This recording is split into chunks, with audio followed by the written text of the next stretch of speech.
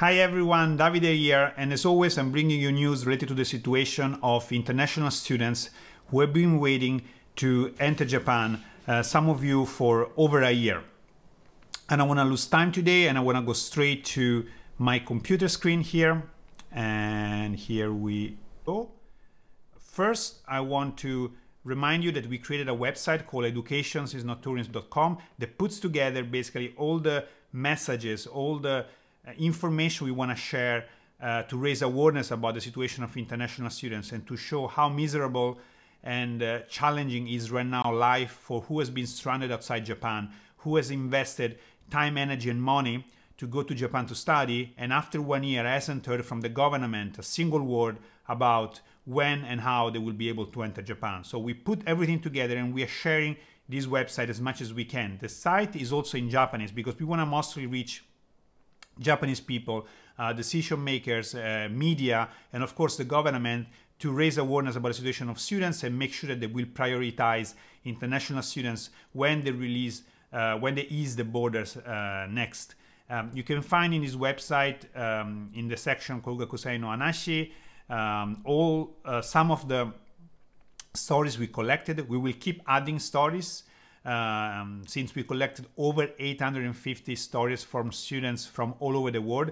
Again, a huge thank of all of you to sharing your story. I know it's not easy to talk about your difficult situation and putting your name and everything, but it's very important that they know that there are thousands of people in this situation because you all have invested a long time with Japan and you need to know when and how you can enter Japan, hopefully as soon as possible. So please check the stories here. You can see what each one of you have said about why you're studying Japanese, but also what does it mean for you not being able to enter Japan and how long you can still wait before giving up with your dream of studying in Japan. You can also find the videos that I'm uploaded to this channel. Huge thank you for everyone that has reached me in the past couple of weeks to ask to be interviewed and share the story to help to raise awareness. That's huge that you show, also in video your face and your stories. I know it's not easy, but really helps a lot. I will be uploading more student stories in the next days since I've already interviewed a few more of you. That's really helpful. We are all together in this and we will manage to come to Japan and we will be heard for sure. I want to talk next about how the vaccination is going. Japan's vaccine minister Taro Kono said country is administering 800,000 doses per day and expect to reach 1 million by the end of June.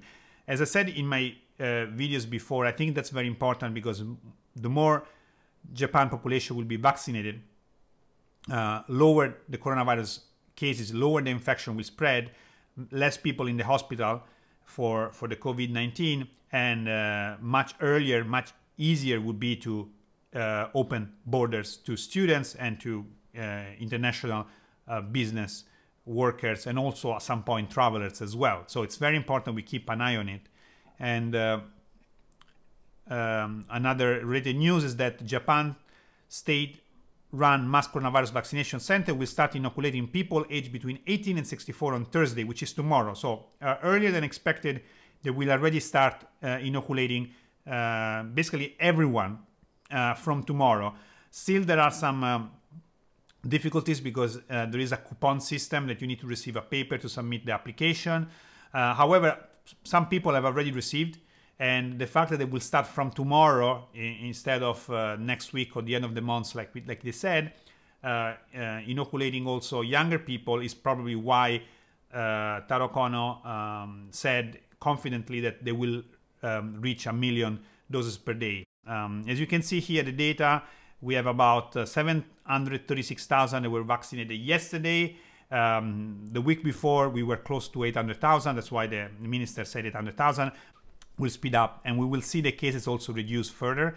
Yesterday, we had 1,387 cases, which is, again, the number is going down and the total active cases are going down. I think they need to go even further down to guarantee that there are not many people in the hospital, but the direction it's good, and I really hope that this will bring some good news for international students soon.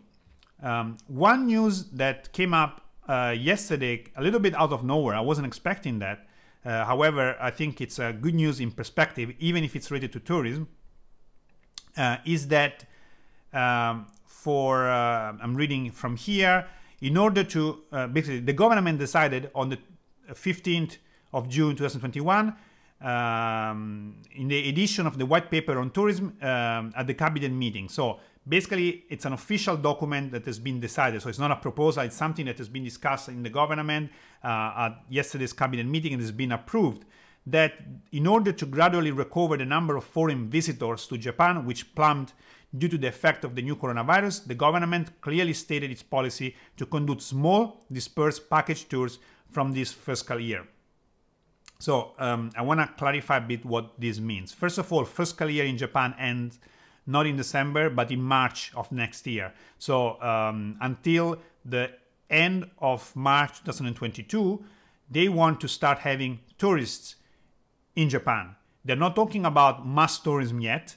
They're saying specific groups. Probably it will depend on also the country, the agreements between countries, and they will probably assign this to maybe JNTO. It is the Japan National Tourism Organization, so it will be kind of selected groups, but they are already talking about tourism, tourists to come to Japan, and doesn't need to be the very last day of March next year. That's by that date, so it could even be a bit earlier than that they start this tourism, and then maybe we have already March, April, more tourists allowed, and also private groups or private individuals that can enter Japan at that point. So it doesn't have to be next year, it's by March of next year. And based on this news, also this news was reported in several places with more or different, slightly different information. I'm reading here the part in yellow. They said the part 4 of the 2021 white paper on tourism, which was approved by the cabinet on June 15, 2021, specifies the measures to be implemented in the financial year, again, the year that ends in March next year, to deal with the new coronavirus infection and revive tourism. It also indicates that the appropriate division of roles between the Japan National Tourism Organization, JNTO, and local communities. So basically, JNTO will be kind of supervising this first inbound of tourism. And then going down here, I think this part in bold, I want to read, facilitation of entry and exit, vacation reform, and tourism education. In addition, as part of the development of tourism infrastructure, the government will also work on the facilitation of entry and exit. In order to realize innovative immigration procedure using state-of-the-art technology, the world's first immigration check package will be introduced, and the world's higher levels of technology will be used to reduce the waiting time at airport immigration checkpoints to less than 20 minutes. So I think when they talk about facilitation of entry and exit, it's a key message that they are discussing procedures to let foreigners in.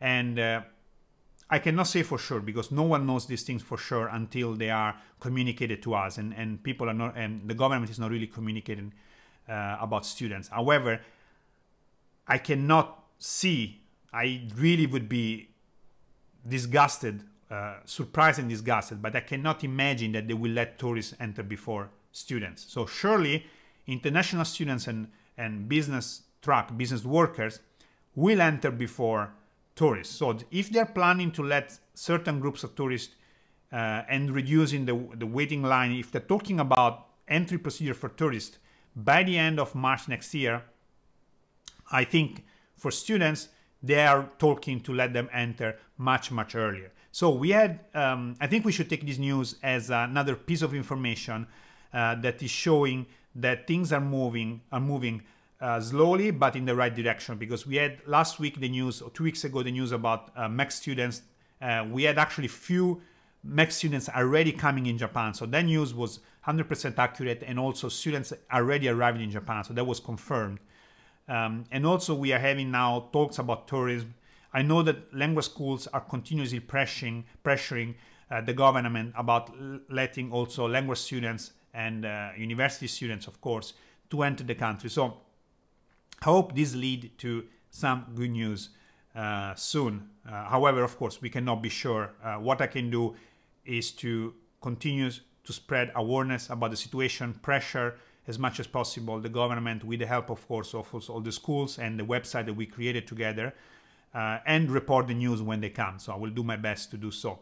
Last thing I wanna share with you is this tweet that came from the Ministry of Education, MEXT, that says that basically for Japanese students in Japan, so Japanese national, that want to go to study abroad, so the opposite of what we are waiting to do, you can get vaccinated, you can get an English certificate, and then you can go to study. Because most of the world is accepting students, including Japanese, but Japan is not accepting foreign students, which is already wrong. And this message, although it's a good news for Japanese students, we think they should be able to go outside, but is ignoring, and the Minister of Education should really say something about, together with the Minister of Foreign Affairs, they are ignoring the situation of international students waiting to enter Japan. So I suggest you to write about your feelings here, telling about, please consider also international students. I've been waiting for so long. I've been struggling because of this. Please let me know if I have also the same certificate, can I come, vaccine certificate, can I come to Japan, or when can I come to Japan? And I replied here, I want to share just my reply. I just replied a couple of hours ago, actually. And what I said here, I'm just going to use Google Translate, even though I wrote that. But please tell us when students who wish to study in Japan can enter Japan. Many of the students are young people who have spent many years preparing to study in Japan. They are qualitatively very different from those who come to Japan for sightseeing and sporting events, and will be members or partners of Japan in the future. So the point here, please let us know about international students that want to enter Japan. What's your plan? When the decision is going to come? And also understand that who's coming to Japan to study is long-term committed. You cannot prioritize Olympic athletes. You cannot prioritize you cannot compare who comes for sightseeing or for short term to international students. We all going to be long-term member of the Japan Society and partners with Japan, because we're going to learn the language, we are going to study in Japan, and in the future of our lives, we are going to contribute to Japan Society. So we need an answer right now. So that's what I wrote. I suggest to go there and also let your voice heard as much as possible. You can follow the Minister of Education and Minister of Foreign Affairs, and when they mention about border policies or internet or study abroad, you can let them know your situation as well. I don't know how much they check those, but I think there is someone that is in charge of the community management, since they post regularly, and it's important to let them know about the situation. As always, you can follow me on Twitter as well. We'll leave the link in the description, and every other page that I've showed to you, every other link that I showed to you will be also written in the description. Please continue to support and help me to spread awareness about the situation of international students, sharing this video, liking this video, so we can reach more people on YouTube and on other social media. Please support me and all the other students that have shared their stories. They put their name and they've shared their stories in educationisnottourism.com website, sharing the website and trying to reach as many people as possible. I think it's very important now that we talk about the situation and everyone understands how miserable, how unfair is the situation of international students right now, and hopefully some action will be taken soon. Again, thank you very much for watching, and I'll see you all in the next video. Mata ne!